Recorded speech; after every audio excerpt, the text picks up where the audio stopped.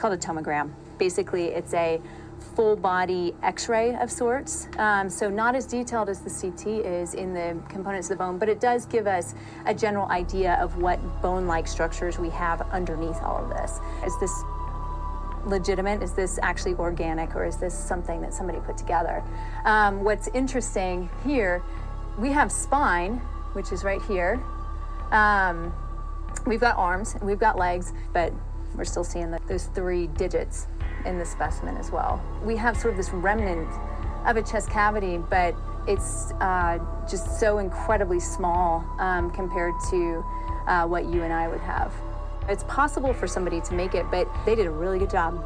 If they did a really good job.